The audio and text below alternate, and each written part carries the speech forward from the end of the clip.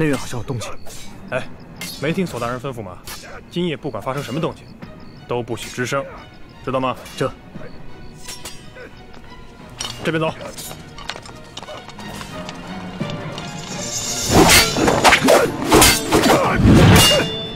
幸亏老夫早有防范，要不然真的就中了你的暗算。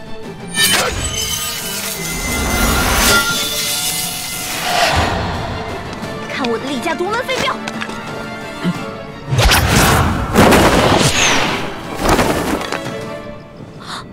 可以啊，居然全都接住了。你这发暗器的功夫太差了，哪儿学的功夫？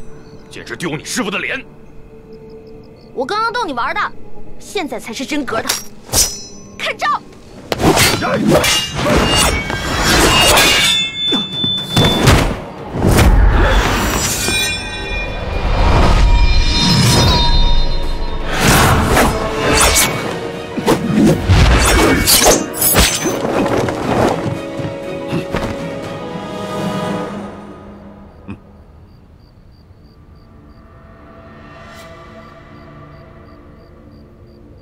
李建清，原来是你！没想到你年纪轻轻，功夫还真是不错。鳌拜，你号称大清第一高手，却不知我中原武林高手如云，武功在你之上者多如牛毛。今夜，康熙派我来杀你，束手就擒吧。李建清，你就不必再费心挑拨老夫和皇上的君臣关系了。你今晚来行刺老夫，不可能是出自康熙之意。你就那么相信康熙不会出尔反尔？他有多恨你，你应该比我清楚。康熙小儿恨老夫入骨，一心想让老夫死，但是以康熙的城府，他更加清楚，眼下还不是杀老夫的时机。你对朝廷的价值，无非只剩下你所掌控的情报网。康熙将你革职软禁，天下皆知。你的那些手下，早就惶惶不可终日了。他们暂时还肯效忠于你，一来不过是受了你大补丸的控制，你的余威还在。但实话告诉你，大补丸的解药我已经解出来了。什么？你现在可以解大补丸的毒了？若非如此，我跟易欢怎敢公然跟你翻脸？想不到啊，你年纪轻轻，不但武功高强，这医术之高明，也是老夫平生之仅见，可真是了不得呀！这第二是你的那些手下，跟朝廷还没有建立起联系的渠道，但是以康熙的智慧，相信用不了多久，他就会让你那些手下主动去投靠朝廷，到时候他们直接建立起了联系。你以为康熙还会留着你这条老狗吗？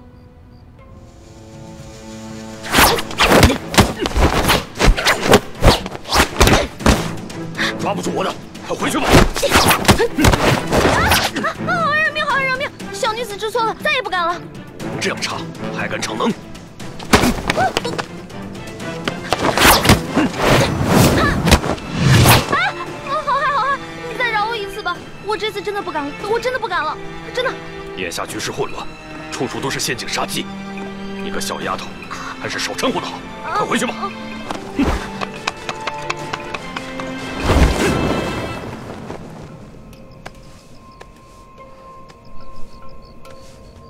李建清，你和李易欢兄妹二人，都是来自明珠谷的前明余孽，你们二人的存在，就是我大清的一大威胁。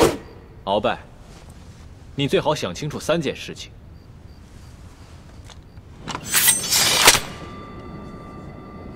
第一，眼下我们兄妹直接威胁的是康熙，不是你鳌拜。第二，康熙信任的是我们兄妹，不是你鳌拜。第三，康熙最恨、最想杀的，不是我们兄妹，还是鳌拜你。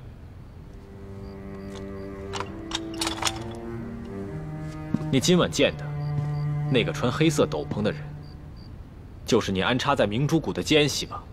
是又如何？虽然你的功夫不错，但若想杀了老夫，恐怕没这么容易吧？若是老夫把这些机密上交给康熙，那你们兄妹二人的死期可就到了。你真要把这些机密告诉康熙？你说他是会相信你呢，还是以为你又在挟私报复？就算康熙相信了你，把我们兄妹都给杀了，若是没有了我们这些所谓的钱名余孽，你觉得康熙还会留着你这眼中钉吗？小狗子，那咱们不妨就来做个交易吧。以后你就不要再算计老夫了。老夫在上报给康熙的时候，也绝不会揭穿你们兄妹二人，如何呀？好，我答应你。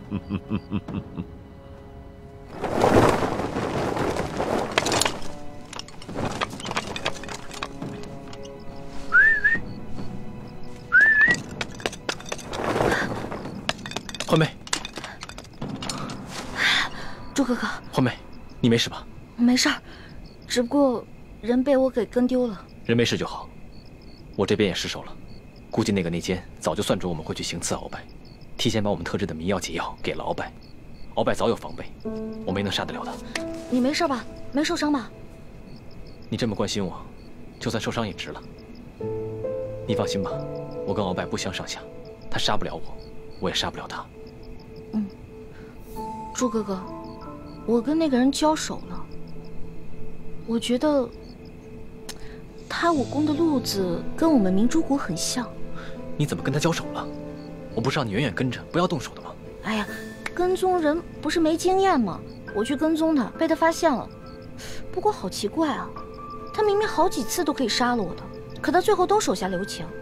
虽然他用黑色斗篷把自己的身形全部罩住了，我看不清他的身形是什么样的，但是从他武功身法和揭发暗器的路数，我感觉他就是我们明珠谷的人。看来这个人认识你，所以才会对你手下留情。有没有听到他说话的声音？他是用假声跟我说话的，但是他用假声的方法跟咱们平时学的变声技法是一路的。我敢断定，这个人不仅是我们明珠谷的人，还是我们非常熟知的人。这个人究竟会是谁？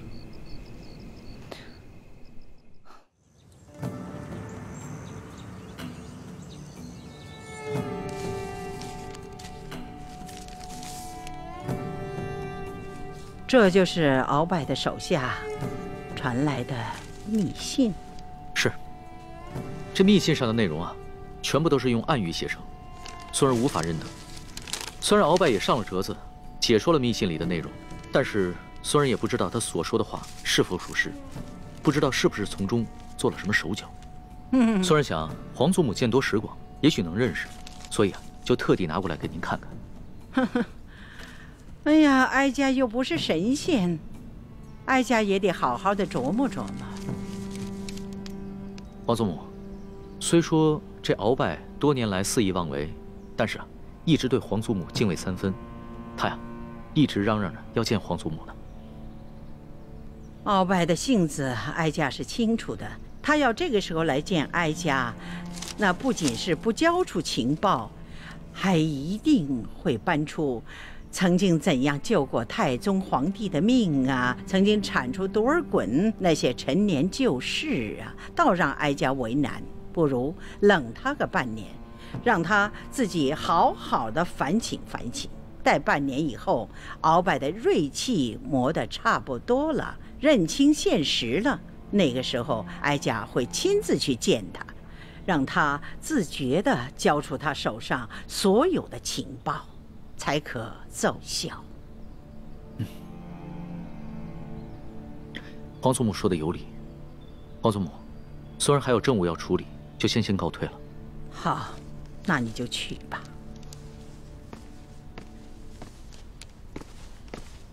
这李氏兄妹可有什么异常？回太皇太后，这李氏兄妹一直尽忠职守，没有什么异常。不知为什么，哀家对他们二人真是有些不放心的。你要继续替哀家看住他们二人，不可掉以轻心。奴才明白。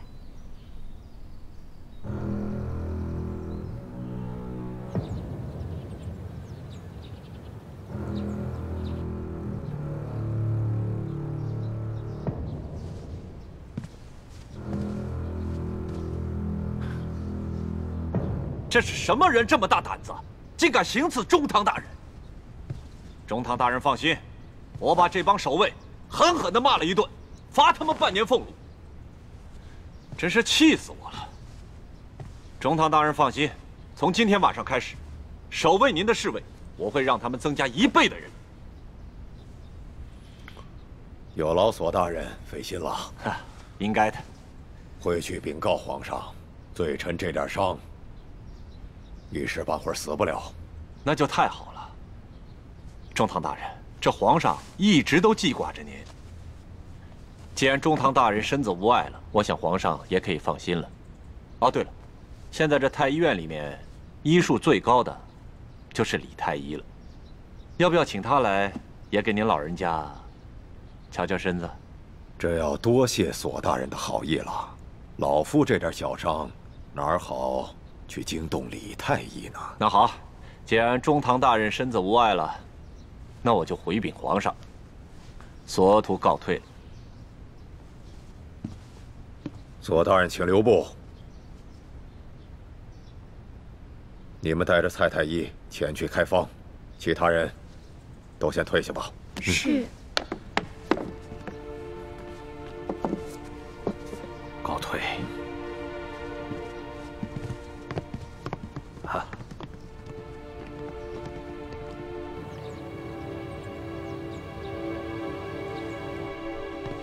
既然这个奸细是明珠谷的人，那他昨晚一定向鳌拜泄露了很多机密，包括咱们的身份。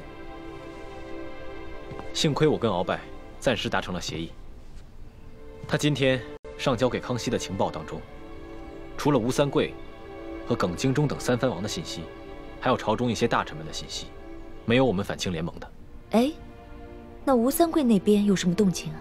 不知道。鳌拜这个老狐狸，他和手下密探们的往来信件，全部都用暗语写成，我根本就看不明白。他呈给康熙的密折，也是通过索额图的手传递过去的，我也没有办法看到。哎呀，到手的铜匣不翼而飞了。李公公的嫌疑已经排除掉了，那还能有谁把这个铜匣给调换了呢？朱哥哥，我一想到我们身边危机四伏，我就觉得瘆得慌。你别担心，有我在，不会让你有事的。如果真出了什么意外的话，我就算拼了性命，也会保护你的周全。朱哥哥，我不要一个人安全，我要大家都安全。我现在有点后悔了，早知道在明珠谷的时候，我天天跟你们好好用功了，也不至于现在拖你们的后腿。现在知道后悔了吧？不过，这也算是不错的进步了。等完成了剩下的任务，我就陪你回明珠谷，陪你好好的把之前欠下的功课都给重新补上。等你各方面技艺都练到家了，我再陪你来江湖闯荡。哎呀，我只是那么一说而已。你现在让我回去勤学苦练，我觉得我也做不到。嘿。现在这屋里只剩下你我2人了，你告诉老夫实话，昨天夜里李太医来行刺老夫，你是不是事先就知道？要不然老夫这屋里传出这么大的动静，外面巡逻的卫队为何会一个都听不见呢？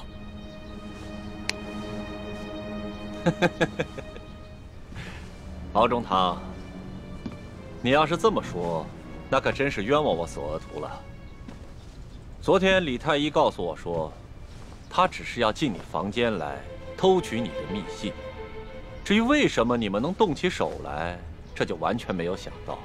而且，你是咱们大清第一勇士，你怎么能够让他给刺伤了呢？真是没想到。你别在老夫面前装傻。你阿玛索尼虽然生前是我鳌拜的大敌，但若他今天还活着，就眼下这个局势，他定会暂时放弃前嫌，与老夫联手，共同对外。而你今天却不顾大局，帮着一个来历不明的人来算计老夫。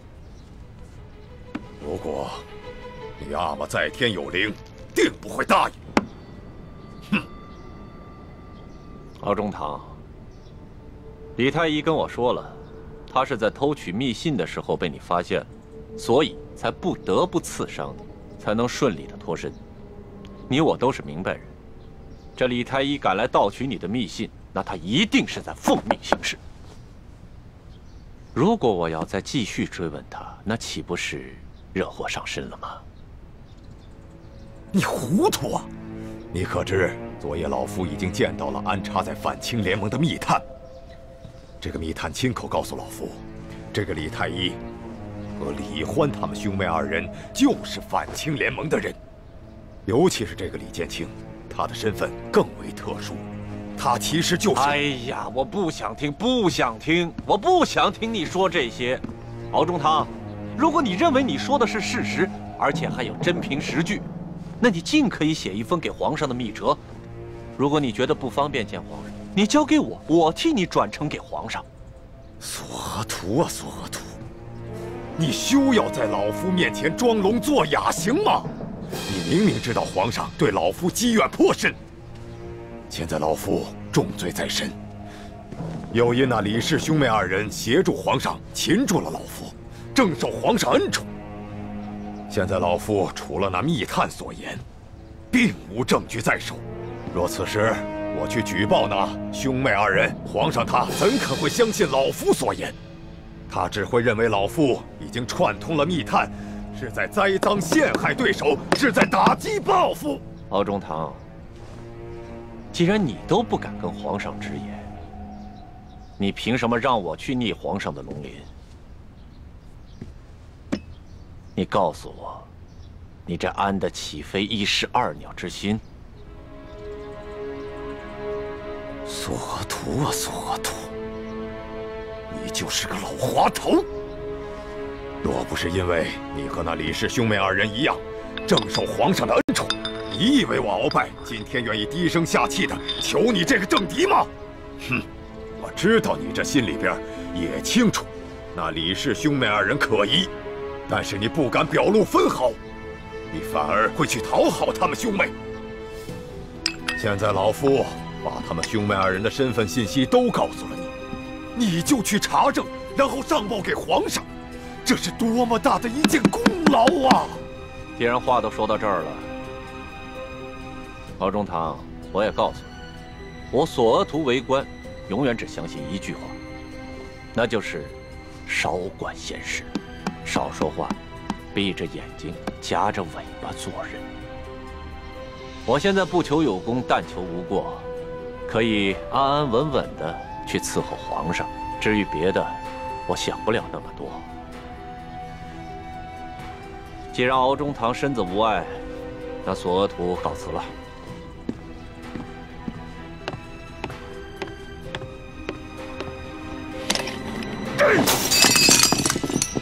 我大清的江山，早晚会毁在这些小人的手上。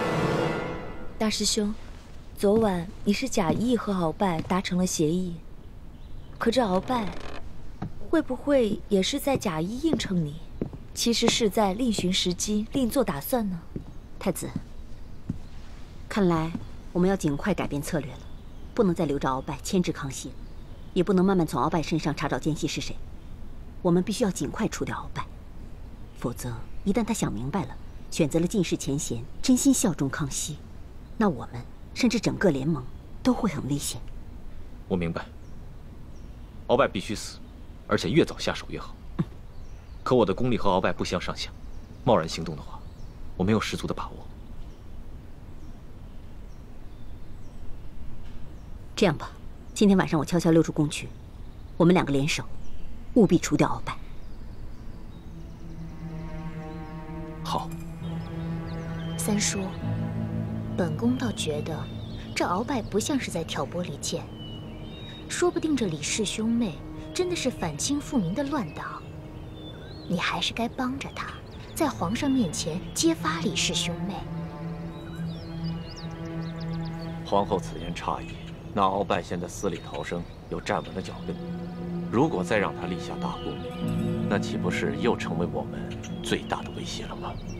更何况他现在手里并无真凭实据，只有密谈的密报。如果他是使诈的，想利用我们去报复李氏兄妹，而现在皇上对那李易欢又兴趣正浓之时，那我们岂不是中了他一石二鸟之计吗？三叔说的有道理，就怕那李氏兄妹真的是乱党，那该如何是好啊？眼下，鳌拜才是我们的心腹大患，而李氏兄妹只是肘腋之计，为今之计，莫不如先联手李氏兄妹，彻底斗垮鳌拜。这样，我们赫舍李氏在朝中便再无对手了。至于那李氏兄妹，等将来皇上对李易欢的兴趣淡，我们再除掉他兄妹，也不迟啊。在处理这些事情上，三叔比本宫有见识，一切就听三叔的安排。只是你也要千万留心这李氏兄妹，别让他们真生出什么事来。是，皇后请放心，我一定会紧紧地盯住李氏兄妹的。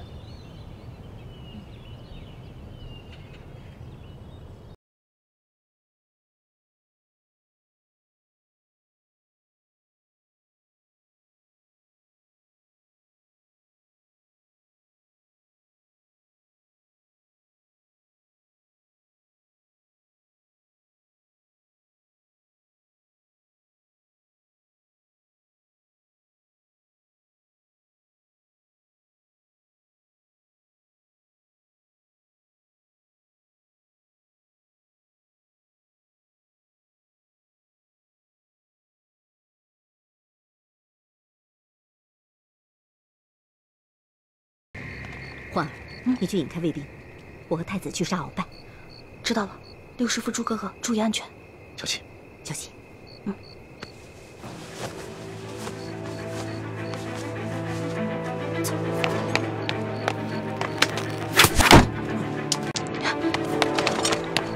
你们几个在这儿，你们跟我追！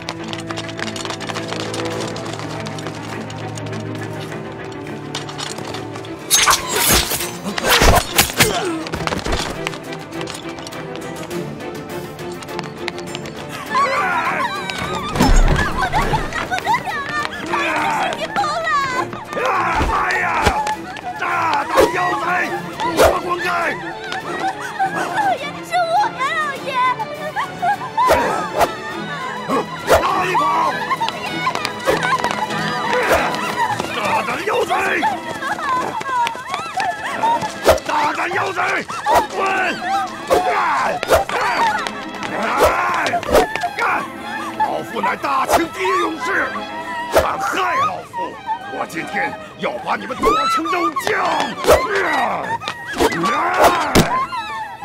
李易欢，你敢骗老夫，我这就送你上西天！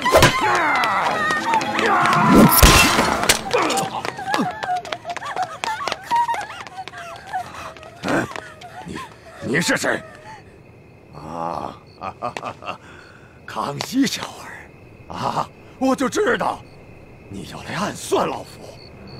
好啊，你忘了老夫救了你的爷爷吗？啊！我还替你们爱新觉罗家族打下了江山。好，看到！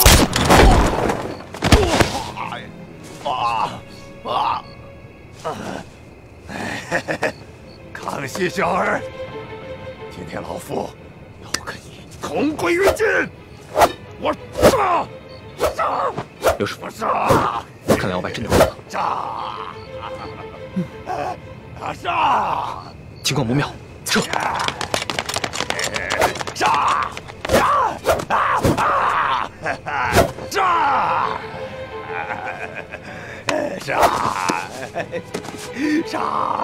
杀！什么？鳌拜疯了？回太皇太后的话，昨天夜里鳌拜突然发了失心疯，杀了几个护卫和他的侍卫，还差一点杀了自己的姬妾。哼，这个鳌拜，疯的还真是时候。走，带着你瞧瞧去。孙儿告退。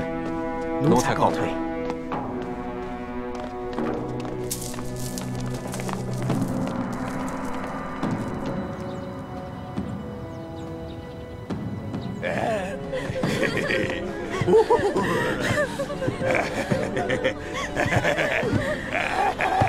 这好好的一个人，怎么说疯就疯了？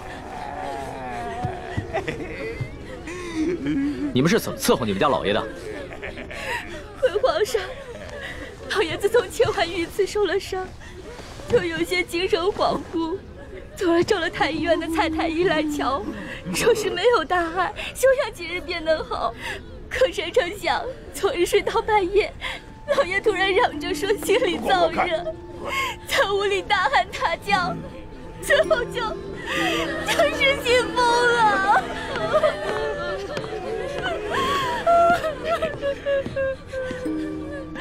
皇上，年龄，你快看看，鳌拜患的是什么病？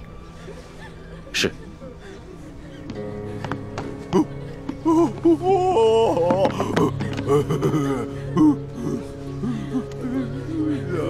中堂大人，把手给我。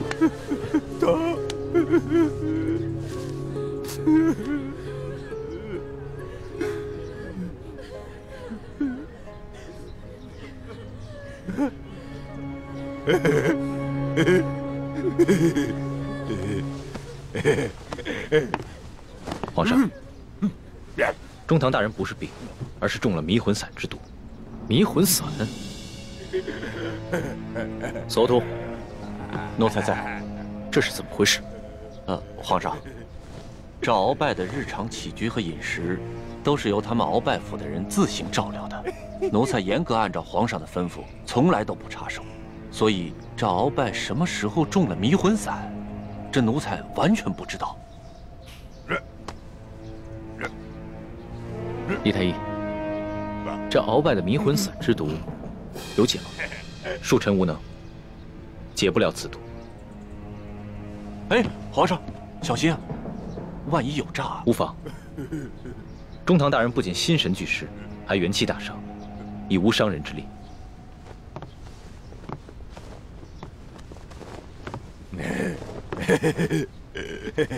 鳌拜，你可还认得朕？